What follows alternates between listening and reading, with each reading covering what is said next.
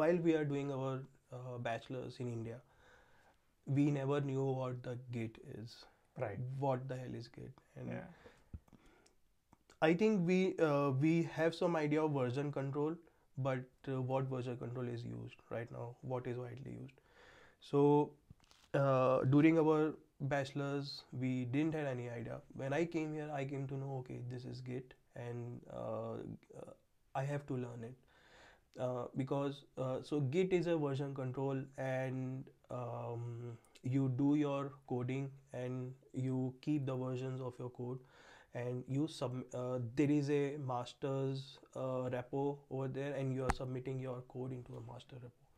So when you are submitting, it is called a pull request, and what it does, that this piece of work is going into a master, and whoever are your reviewers will review it, that okay, this looks good, this look do good, oh you forgot to name it properly, oh you there are three lines of extra space, go and get rid of those, mark your strings constant and make them on a top of uh, program and not in a middle. So there are various coding standards that company focuses on. Right, right. And that's more so again, just for people who are watching this for the first time and have no idea about all this coding standards and all that.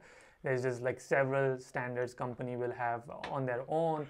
Someone will have these are the following standard approach we do, and you need to have that. And then what he's talking specifically for his company is that they do a code review process where someone else is reviewing the code and suggesting some comments. So that's one part of your job.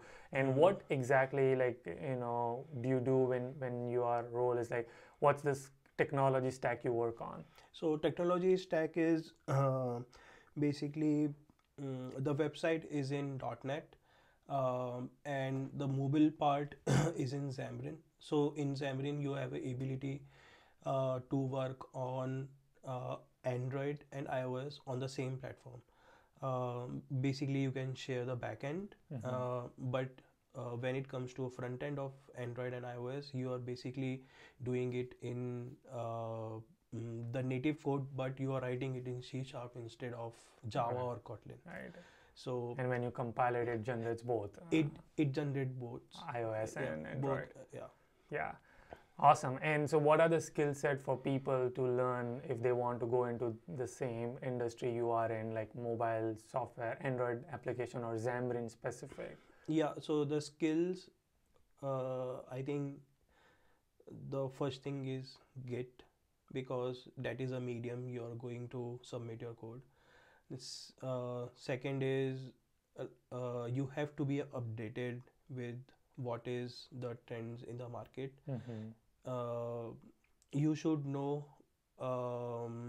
high level stuff of how the objects are being handled. So there is a thing called dependency injection, why people use it. You should know all these things, and what you should also be skilled for how you should make your code optimized, and how you can do less lines of code with if you are writing a 10 lines of code, can you do it less, and can you optimize it? That's how you should know. So these all things come into place. And what should they do in the while they're pursuing masters? Like, can they do something so that it's easy to showcase those kind of things? Because I know that you had like some dummy phone applications made and a website built. Those are the extracurricular projects you did, right. other than your assignments, to show that this is my skill set. Right. So it is really good if you can contribute to open source projects, because open source projects are you can get a current scenario over there, what is going on in a market, what is being used in open source project, why it is being used. You should know all these things, and you should go and explore it. And so suppose dependency injection, why we need dependency injection first of all. So these all questions you can see the actual implementations of these in the open source projects. So that's why I would advise everyone to at least have a look on how these things look, and any new technology that comes, go and have a taste of it. If Kotlin, recently Kotlin came, like Google made it official Android programming language. So go and if you want to pursue in mobile application, just go and Explore that language. explore it, Yeah. create an app out of it, Right. and see what and why things. So that is. Yeah. And what's the typical salary range for mobile application developer or a software developer into mobile industry? Mm, again, depends on location. So it should be somewhat like 75,000 to 140.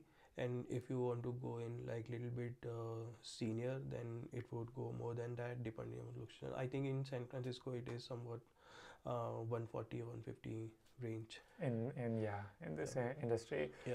Right. And what's the like top trending languages for mobile? First of all, Kotlin. For iOS, it is Swift. And there are various other things like reactive extensions. They are both in Kotlin and Swift, and people are widely using it. So, dependency injection, again, like it is people during interviews, like it is being asked that what is it, and Right. people require it. Yeah. So let me summarize. You said Kotlin for Android, Yeah. Swift for iOS, Yeah. and then React because they do it in both Kotlin and Swift. No, not React. Oh. Don't get confused between React and reactive extensions. Reactive extension. Okay. Okay. So reactive extensions you will find with every languages. I think it was first launched with C#, .NET, and everyone adapted it from there, and they implemented it in different languages. So right now, currently, I'm using reactive extensions in my company, and people are adapting it. Right. So And what's the future, do you think, of this mobile app world? Like, do you think there's a future in this and I- the scope in this? I think there is a really good scope of mobile development. Every other day you have a different technology, different thing, but right now there is only one thing persisting, that is mobile. Right. I think after some time laptops might get more smaller. Maybe you can do the thing that you want to do in laptop in a mobile. Mobile. Yeah. So Yeah. there is a very big future in mobile, and with mobile you get a challenging stuff like how you should manage with this battery and with this memory, how you can manage the big tasks that are supposed to be done Right. on big computers. Nice. So Yeah. that's how. Yeah. And that's how. And sorry, I interpret you, but that's how Android is developing. You can see how Android 1 was and how Android 10 is. Right. Right. So, what's the job market for mobile application developers or software developers into mobile industry? I think it is very big. Yeah. Because you will find website developers everywhere. You will find in plenty of amount, but you will find really less mobile developers in United States at least. Right. So Especially the one who can do both full stack right. kind of back end. I would say if Yeah. if you want to go in mobile development, you should know both right now, because right now there is Android, there is iOS, and if you know both, then you would be a golden Valuable person for the company. golden candidate, Yeah. actually. So Yeah. your aim should be to be at that golden, because if you will do Android company as a software company. So suppose if I am a software company and I want to develop a app, so I won't think that I will always think that I want this in both my platform, but I would also consider my cost of developing that app. If I hire a Android developer, if I hire a iOS developer, I'm paying two persons, say 75,000. But if someone knows both of them and can share backend somehow, which now you can do in Xamarin or Kotlin only, If you are that guy that who can do that, then company can pay you maybe 120 or 130 because you are the Yeah, you know both. Instead of yeah. hiring two people, Yes. you do the job of two and hire just one person. Right. Yeah. So I am really big fan of hybrid development, but I don't like the development that is done like through React Native. And because we know that recently Airbnb opt out of React Native, and they went into some kind of problem, and they came out and Right. they right now only focusing on native. But since this Kotlin has launched it extension where you can also share the iOS backend, for companies it would be easier. And for developers it would be easier. You just write a code in Kotlin and you design a backend in such a way that it can also be shared in iOS, and you're actually doing a native development on Android and iOS both. Nice. Yeah. Cool. That this is so much valuable for, I think, for my audience. What's the one tip would you give who's pursuing their career into mobile industry? Be updated with what is in a market, what programming paradigms are within the market, and what companies are looking for.